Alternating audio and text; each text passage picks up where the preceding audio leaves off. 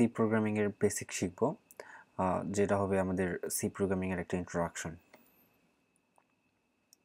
তো C প্রোগ্রামিংয়ের basic শেখার আগে আমরা কয়েকটা জিনিস শিখে নেব, যেমন কম্পিউটার আসলে জিনিসটা কি, কম্পিউটার কীভাবে কাজ করে, কম্পিউটারের বিভিন্ন ল্যাঙ্গুয়েজ, সি ল্যাঙ্গুয়েজ কেন আমরা ইউজ করব,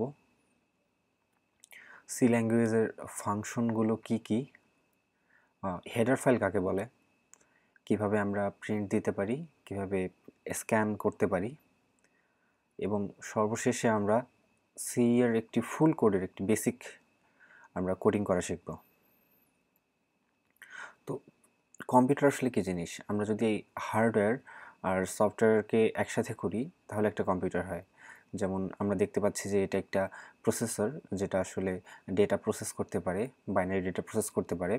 তো এরকম একটা হার্ডওয়্যারে যদি আমরা বিভিন্ন ধরনের ইনস্ট্রাকশনের সেট রেখে দিই, বিভিন্ন কাজের ইনস্ট্রাকশনগুলো যদি আমরা সেট করে রেখে দিই, যেমন হতে পারে সেটা ফেসবুকের অ্যাপ বা অন্য কোনো ক্যামেরা অ্যাপ, যে কোনো কিছু, তাহলে আমরা একটা কম্পিউটার পাবো। তো আমরা যে স্মার্টফোনগুলো ব্যবহার করি সেগুলো আসলে একটা কম্পিউটার। আমরা যে আগে যে নোকিয়া ফোনগুলো ইউজ করতাম, ইভেন সেগুলো কিন্তু একটা কম্পিউটার ছিল। কম্পিউটার কিভাবে কাজ করে? কম্পিউটার কাজ করে যেমন ডিসপ্লে, সাউন্ড, ক্যামেরা এবং বিভিন্ন ধরনের ডেটা ট্রান্সফারিং করতে পারে কম্পিউটার। বিভিন্ন ধরনের সেন্সরগুলো কম্পিউটার নিয়ন্ত্রণ করতে পারে। তো এই সব কিছুই কম্পিউটার আসলে করে হলো সফটওয়্যার বা অ্যাপের মাধ্যমে। একটা সফটওয়্যার বা অ্যাপের মধ্যে বলে দেওয়া থাকে যে কীভাবে সে ডিসপ্লে করবে, কিছু সাউন্ড তৈরি করবে, ক্যামেরা থেকে কীভাবে ছবি নিবে, ভিডিও করবে, ডেটা কীভাবে ট্রান্সফার করবে এবং অন্যান্য কাজগুলো। এখানে কম্পিউটার ল্যাঙ্গুয়েজ কোথা থেকে আসতেছে? কম্পিউটার ল্যাঙ্গুয়েজ কোথা থেকে আসতেছে সেই জিনিসটার জন্য আমরা বুঝতে হবে যে সফটওয়্যার বা অ্যাপগুলো কিন্তু সেভ থাকে কম্পিউটারে, এবং এগুলো সেভ থাকে হলো 0101 এই ধরনের ইনস্ট্রাকশন সেট আকারে, যেগুলোকে আমরা মেশিন কোড বলে থাকি। তো একজন প্রোগ্রামার চাইলে সেই মেশিন কোডগুলো কম্পিউটারে সেভ করে রাখতে পারে এবং অ্যাপ হয়ে যাবে তখন সেটা। তো আমাদের জন্য কিন্তু এই মেশিন কোডগুলো মনে রেখে কোড করা এটা খুব কঠিন একটা কাজ, মনে রাখা খুব কঠিন। তো প্রোগ্রামার কিন্তু আরেকটা কাজ করতে পারে, যে নর্মাল ওয়ার্ডস আকারে, যেমন প্রিন্ট করার কাজ প্রিন্ট লিখে, স্ক্যান করার কাজ স্ক্যান লিখে, যোগ বিয়োগের কাজগুলো নর্মাল যে ওয়ার্ডস আছে সেভাবেই কিন্তু আমরা প্রকাশ করতে পারি। এবং এটা প্রকাশ করার জন্য আমাদের যে ভাষাগুলো তৈরি হয়েছে এই কাজটা করার জন্য, সেগুলোকে আমরা কম্পিউটার ল্যাঙ্গুয়েজ বলে থাকি। তো প্রোগ্রামার চাইলে এই কম্পিউটার ল্যাঙ্গুয়েজ ব্যবহার করে এই সফটওয়্যারগুলোকে তৈরি করতে পারে, কিন্তু তখনই আমাদের দরকার হবে কম্পাইলার। কারণ এই কম্পিউটার ল্যাঙ্গুয়েজগুলো কিন্তু আসলে কম্পিউটার বুঝবে না, কম্পিউটার শুধু মেশিন কোড বুঝবে। তাই এই কম্পিউটার ল্যাঙ্গুয়েজগুলোকে আমরা ব্যবহার করে কম্পাইলারের মাধ্যমে আমরা মেশিন কোড তৈরি করব এবং সফটওয়্যার আকারে সেভ করে রাখব। তো সি ল্যাঙ্গুয়েজ কী ধরনের একটা ল্যাঙ্গুয়েজ? তো আমরা অনেক ধরনের ল্যাঙ্গুয়েজ সম্পর্কে জানি। মেশিন ল্যাঙ্গুয়েজ, যে মেশিন কোডের কথা বললাম, সেভাবে আমরা কম্পিউটারকে বুঝাইতে পারি। আর একটা উন্নত ল্যাঙ্গুয়েজ আছে, সেটা হলো অ্যাসেম্বলি ল্যাঙ্গুয়েজ। এইভাবেও আমরা কম্পিউটারকে বলতে পারি যে এই কাজগুলোর সেট তুমি সেভ করে রাখো। এরপরে এর চেয়ে উন্নত কিছু কম্পিউটার ল্যাঙ্গুয়েজ এসেছে, সেগুলো হলো সি, জাভা, পাইথন, এই ধরনের কিছু ল্যাঙ্গুয়েজ। এরপরেও কিছু আমরা ল্যাঙ্গুয়েজ পাবো যেগুলো অনেক ইজিলি কাজ করা যায়, যেমন এসকিউএল, ভিজুয়াল বেসিক। এরপরেও আমাদের কিছু ল্যাঙ্গুয়েজ নিয়ে কাজ করা হচ্ছে, আন্ডার ডেভেলপমেন্টে আছে, যেগুলো দিয়ে মানুষের কথোপকথনের মতো, ভাষার মতো আমরা কোড করে কম্পিউটারকে বোঝাতে পারি। তো মেশিন ল্যাঙ্গুয়েজ বা মেশিন কোড নিয়ে যে আমরা কথা বললাম, এগুলো প্রথম প্রজন্মের ভাষা। খুব শুরুতে এগুলো ব্যবহার করা হতো অ্যাসেম্বলি ল্যাঙ্গুয়েজ, তারপরে ব্যবহার করা হতো কম্পিউটারকে কোড করার জন্য। এখন কোনো কোনো কাজে ব্যবহার করা হয়। সবচেয়ে বেশি ব্যবহার করা হয় তৃতীয় প্রজন্মের ভাষা, C, Java, Python, Ruby, Swift, এগুলো। এরপরে যে এর চেয়ে উন্নত যে ভাষা এসেছে সেটি হলো চতুর্থ প্রজন্মের ভাষা, এসকিউএল বা ভিজুয়াল বেসিক, এই টাইপের। এবং পঞ্চম প্রজন্মের ভাষা সম্পর্কে আমরা শুনলাম, যেটা হলো আমাদের হিউম্যান ল্যাঙ্গুয়েজের মতোই একটা ভাষা হবে। তো সি প্রোগ্রামিংয়ের ক্ষেত্রে আমরা দেখতে পাই যে আমাদের ফাংশন নামে একটা কথা আসে, যে ফাংশন জিনিসটা আসলে কি। তো সি প্রোগ্রাম দিয়ে আমরা যদি এরকম একটা কোড লিখি, এটা কিন্তু একটা বেসিক একটা কোড। তো এই ধরনের একটা কোড লিখলে আমরা ইন্টিজার মেইন নামের যে একটা অপশন পাই, একটা কাজ পাই, সেটাই হলো আসলে আমাদের একটা ফাংশন। তো এভাবে আসলে ফাংশন লেখে, ইন্টিজার মেইন, তারপরে একটা প্যারামিটার দেওয়া হয়, তারপরে ব্র্যাকেটসের মধ্যে সব কোড লিখতে হয়। তো ইন্টিজার মেইন নামে যে আমরা কাজের সেট পাই সেটাকে আমরা ফাংশন বলি। ফাংশন অন্য ধরনের হতে পারে, যেমন ইন্টিজার সাব নামে একটা ফাংশন হতে পারে, এবং আমরা মেইনের মধ্যে বা যে কোনো ফাংশনের মধ্যে অন্য ফাংশনকে এভাবে কলও করতে পারি। তো ফাংশনটাকে আরও ভালো করে বোঝার জন্য, সহজ করে বোঝানোর জন্য আমরা বলতে পারি রান্না নামের একটা ফাংশন আছে। রান্না কীভাবে করতে হবে তার একটা ফাংশন আছে, এবং অন্য ফাংশনও আছে, যেমন বাজারের ফাংশন, পরিবেশনের ফাংশন। তো আমরা এই সেকেন্ড ব্র্যাকেট ওপেন এবং ক্লোজের মধ্যে বলতে পারি রান্নার কাজগুলো রেখে রাখতে পারি, বাজারের কাজগুলো বাজারের সেকেন্ড ব্র্যাকেট ওপেন ক্লোজের মধ্যে লিখতে পারি, এবং পরিবেশনের যে কাজগুলো সেগুলো আমরা পরিবেশনের ওপেন ক্লোজের মধ্যে লিখতে পারি। তো আমরা আবার রান্নার যে কাজের যে জায়গাটা আছে সেখানে আমরা কিন্তু বাজার এবং পরিবেশনকে কল করতে পারি। এক্ষেত্রে আমরা বলতে পারি যে এই রান্না করার যে আমরা ফাংশনটা লিখছি এটা মেইন ফাংশন।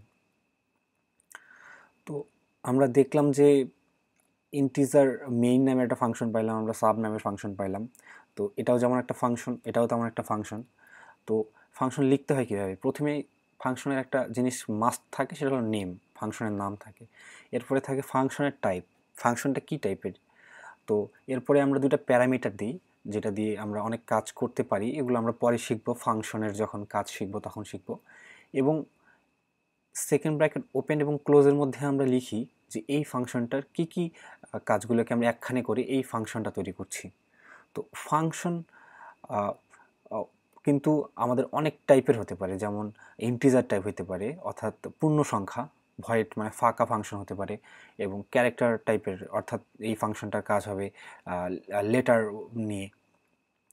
তো যদি আমাদের ফাংশনটা হয় ইন্টিজার বা চার টাইপের, সেক্ষেত্রে আমরা রিটার্ন 0 ব্যবহার করি সবার শেষে, কোডগুলোর শেষে। আমরা রিটার্ন 0-র বদলে অন্য কিছু আমরা রিটার্ন করতে পারি, এগুলো আমরা পরে আস্তে আস্তে শিখে ফেলব।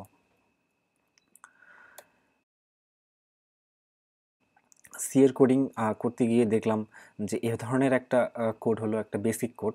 তো এক্ষেত্রে আমরা জানলাম যে এই ইন্টিজার মেইন নামের যে অংশটুকু আছে সেটি হলো একটা ফাংশন। তাহলে এই যে ইনক্লুড নামের যে লাইনটি আছে এটি আসলে কি? তো আমরা দেখি যে আমরা যদি হ্যালো প্রিন্ট করতে চাই তাহলে কিন্তু আমাদের আউটপুট কনসোলে যদি আমরা হ্যালো চাই তাহলে কিন্তু আমাদের হ্যালোটাকে একটা প্রিন্টএফের মধ্যে লিখতে হবে, প্রিন্টএফের দুইটা ইনভার্টেড কমার মধ্যে লিখতে হবে। তো আমরা একটা জিনিস লক্ষ্য করি যে প্রিন্টএফ কোথা থেকে আসলো। তো এই প্রিন্টএফ, স্ক্যানএফ অর্থাৎ ইনপুট নেওয়া, আউটপুট দেওয়া, এই ধরনের যে কাজগুলোর কিছু ফাংশন অলরেডি আমরা তৈরি করে রাখছি, এগুলোকে বলে স্ট্যান্ডার্ড ইনপুট আউটপুট ফাংশন। এগুলো অলরেডি তৈরি করা আছে এবং এগুলো তৈরি করে সেভ করে রাখা আছে stdio.h নামের একটা ফাইলে। তো আমরা যদি এই ফাইলটাকে ইউজ করতে চাই তাহলে আমাদেরকে জানতে হবে যে কীভাবে ইউজ করব। তো আমরা আসলে এই ধরনের কিছু ফাইলকে যদি আমরা ইউজ করতে চাই তাহলে আমরা এইভাবে ইনক্লুড লিখে এভাবে আমরা ইউজ করতে পারি। তো আসলে তাহলে ইনক্লুডের যে লাইনটা এটা হলো আমাদের একটা হেডার ফাইল। তো আমরা এখানে যেটা বুঝিয়েছি সেটা হলো যে আমরা ইনপুট আউটপুটের যে স্ট্যান্ডার্ড ফাইলটা আছে সেটাকে আমরা ইনক্লুড করে নিলাম, এবং এর মধ্যে যে ফাংশনগুলো আছে যেমন প্রিন্টএফ, স্ক্যানএফ, এগুলো আমরা পরে ব্যবহার করতেছি, ফলে আমরা এটাকে কল করে নিছি। তো এই ধরনের আরও অনেক আমাদের হেডার ফাইল থাকতে পারে, যেমন math.h, console.h, এবং আমরা নিজেও তৈরি করতে পারি এরকম হেডার ফাইল, যেমন myheader.h। তো আমরা যদি চিন্তা করি যে আমরা হ্যালো লেখাটাকে আউটপুট কনসোলে দেখাতে চাই তাহলে আমাদের হ্যালো লেখাটাকে লিখতে হবে একটা প্রিন্টএফের মধ্যে, এবং প্রিন্টএফটা একটা ফাংশন। তো অবশ্যই এটাকে লিখতে হবে একটা ফাংশনের মধ্যে, মেইন ফাংশনের মধ্যে। তো এই মেইন ফাংশনের মধ্যে লিখলাম কিন্তু প্রিন্টএফ ইউজ করলাম, এজন্য আমাকে অবশ্যই প্রিন্টএফ কোথায় আছে এটা বলে দিতে হবে। কোথায় আছে? অবশ্যই standard input output dot H নামের হেডারের মধ্যে আছে, এটি বলে দিতে হবে। তো আমি এভাবে লিখে যদি আমি রান করি প্রোগ্রামটা তাহলে কিন্তু আমাদের হ্যালো লেখাটা কনসোলে চলে আসবে। কিন্তু যদি আমি আরও একটা প্রিন্টএফ নেই এবং এভাবেই হ্যালো লেখাটা প্রিন্ট করি তাহলে কিন্তু সেটা হ্যালোর পাশেই আর একটা হ্যালো চলে আসবে। তো আমি যদি চাই যে না লেখাটা নিচে আসবে তাহলে কিন্তু আমাকে একটা \n ইউজ করতে হবে। তো উল্টা স্ল্যাশ আমরা পাই আছে আমাদের কিবোর্ডে। তো উল্টা স্ল্যাশ অর্থাৎ ব্যাকস্ল্যাশটা যদি আমরা ব্যবহার করতে চাই সেটাও আমরা প্রিন্টএফের মধ্যে লিখতে পারি। তো এটা ব্যবহার করার পর যদি আমরা একটা প্রিন্টএফ দেই তাহলে কিন্তু দেখা যাবে যে আমাদের হ্যাঁ, যে লেখাটা আমরা প্রিন্ট করতে চাই সেটা কিন্তু নিচের লাইনে আসবে। তো এইভাবে করে আমরা এই যে \n টা আমরা প্রিন্টএফের মধ্যে কোনো লেখার আগে, মধ্যে বা পরে অনেক জায়গায় ব্যবহার করতে পারি। তো আমরা আসলে এখন শিখবো হলো যে আমরা স্ক্যান কীভাবে নিতে পারি। তো মেইন ফাংশনের মধ্যে আমরা স্ক্যানএফ ব্যবহার করলাম। তো স্ক্যানএফ ব্যবহার করার কারণে কিন্তু আমাদের অবশ্যই standard input output dot H নামের হেডার ফাইলটাকে ইনক্লুড করে নিতে হবে।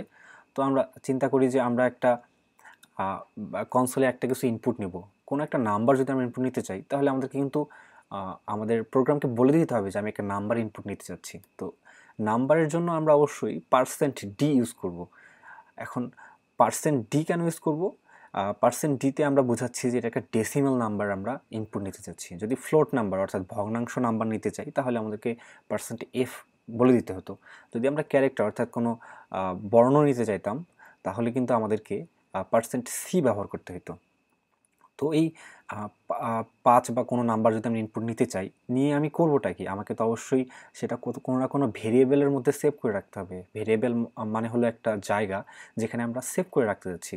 ভেরিয়েবল নিয়ে আমরা পরে আলোচনা করব, কিন্তু ভেরিয়েবলটা আমরা যখন এখানে ব্যবহার করছি, তখন আমাদেরকে অবশ্যই একটা কমা দিয়ে তারপর লিখতে হবে যে এই ভেরিয়েবলটা আমরা ব্যবহার করতে যাচ্ছি। এবং ভেরিয়েবলে যে আমি সেভ করে রাখবো, এজন্য আমাকে অ্যান্ড চিহ্নটা ব্যবহার করতে হবে। এটার কাজ আমরা পরে ভেরিয়েবল লেসনে শিখে নেব ভালো করে। কিন্তু আমি এখানে যে ভেরিয়েবল ব্যবহার করে সেটাকে সেখানে যদি আমি নাম্বারটা সেভ করে রাখতে চাই, তাহলে কিন্তু আমি পারবো না, কারণ আমি কিন্তু বলিনি যে ভেরিয়েবল নামের কিছু একটা আছে। তো আমাকে এই স্ক্যান করার আগেই বলতে হবে যে ভেরিয়েবল নামের কিছু একটা আছে যেটাকে আমি কাজে লাগাবো, এবং এটাও বলে দিতে হবে যে ভেরিয়েবলটা কী ধরনের ভেরিয়েবল, কী ধরনের পাত্র। এই ভেরিয়েবলের মধ্যে আমি নাম্বার রাখতে চাই, না ক্যারেক্টার রাখতে চাই, নাকি স্ট্রিং রাখতে চাই, এটা বলে দিতে হবে। তো আমরা যেহেতু এখানে নাম্বার সেভ রাখবো, তো আমরা বলে দিব যে ইন্টিজার ভেরিয়েবল। তারপরে আমরা সেখানে স্ক্যান করে সেই ভেরিয়েবলে এই নাম্বারটা, যেটা নাম্বারই আমাদের স্ক্যান আসবে, সেটা আমরা সেভ করে রাখবো।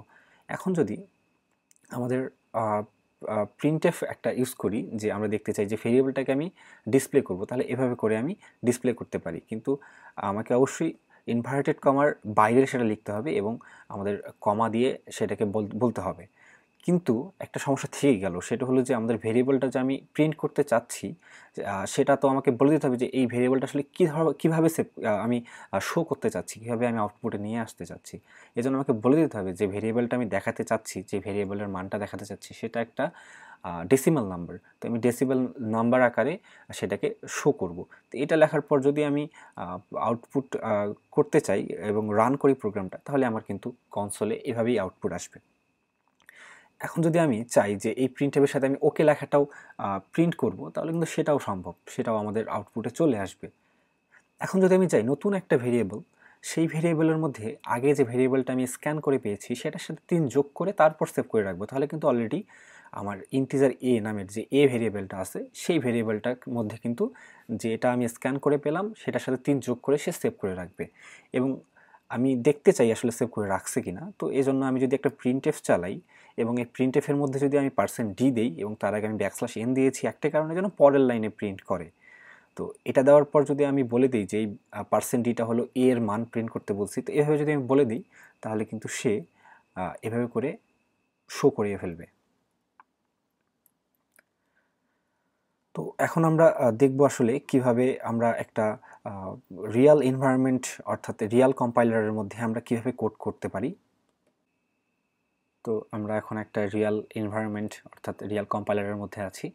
এই কম্পাইলার সফটওয়্যারটি আমাদেরকে সি করার সক্ষমতা দিবে। তো আমরা শুরু থেকেই কোডটা করি।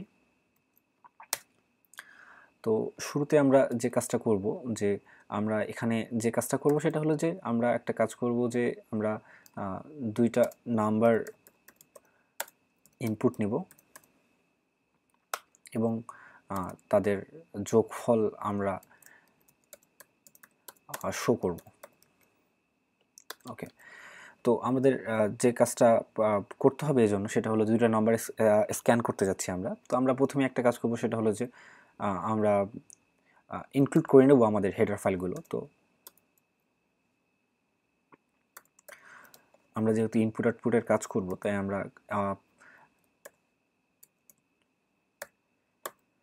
ইনপুট আউটপুটের ফাইলটা আমরা নিয়ে নিই। এখন আমাদের দরকার হবে একটা ফাংশন, মেইন ফাংশন, যে ফাংশনের মধ্যে আমরা সব কাজ করে ফেলবো। আমাদের এক্সট্রা কোনো ফাংশন আপাতত দরকার হবে না।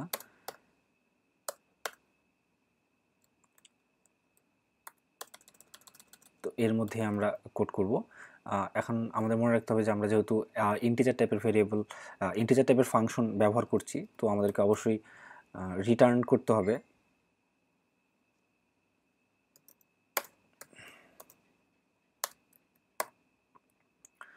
তো এটা আমাদের বেসিক একটা ফরমেশন। তো আমাদের যে কাজটা প্রথমে করতে হবে, দুইটা স্ক্যান নিতে হবে। দুইটা স্ক্যান নিতে হবে যেন আমরা দুইটা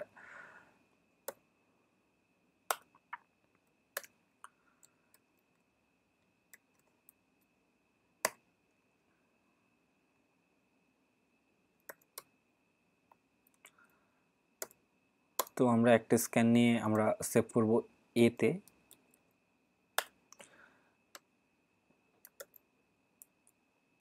আর একটা স্ক্যান নিয়ে আমরা সেভ করব বিতে। কিন্তু আমাদের এ আর বি তো কোথাও বলা নাই, তাই আমরা বলে দেব যে আমরা দুইটা ইন্টিজার টাইপের ভেরিয়েবল চাচ্ছি, এ আর বি। এখন আমাদেরকে যে কাজটা করতে হবে সেটা হলো যে দুইটা নাম্বার যোগ করতে হবে। এখন যোগ করার আগে আমাদেরকে দরকার হবে আরেকটা পাত্র যেখানে আমরা সেভ করে রাখতে পারবো। আমরা সি এর মধ্যে রাখবো।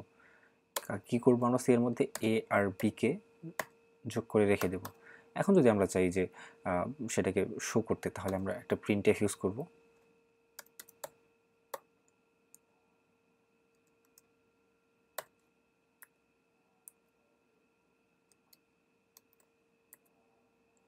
এবং আমরা সেটাকে প্রিন্ট করতে যাচ্ছি, ফলে আমরা %d দিয়ে ডেসিমেল আকারে প্রিন্ট করব। এই জন্য আমরা দিয়ে দিলাম এবং আমরা শো করতে যাচ্ছি সিকে। এই গ্যাপগুলো আমাদের দরকার নেই। তো এখন যদি আমরা এটাকে রান করি, যে 5 ইনপুট দিই এবং তারপরে যদি আমরা 3 ইনপুট দিই, তাহলে কিন্তু আমাদের 8 চলে আসলো। এখানে আমাদের 8 আসছে, কিন্তু আমরা কোনো ব্যাকস্ল্যাশ এন দিইনি বলে ডিরেক্ট প্রোগ্রামটা শেষ হয়ে গেছে, এই মেসেজটাও চলে আসছে। তো এটাকে দূর করার জন্য আমরা কি করতে পারি, আমাদের দিতে পারি যে আমরা এখানে আলাদা করে না দিয়ে এখানেই দিতে পারি।